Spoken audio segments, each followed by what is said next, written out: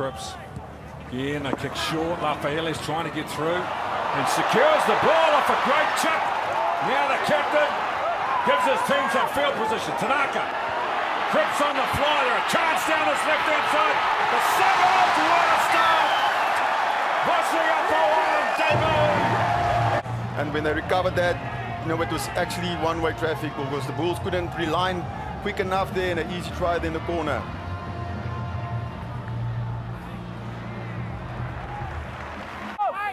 Adrian Strauss for Sneeman into midfield. That's a good carries away from the defence. Beautiful strength, great determination. Berger, Wedendal in midfield looking to carry and set up. Great line-out ball there.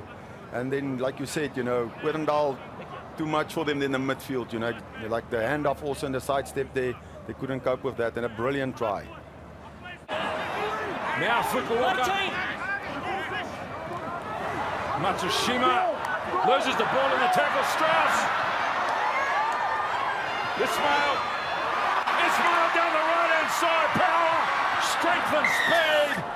What a try from Ismail. A small opportunity, and he finished it off.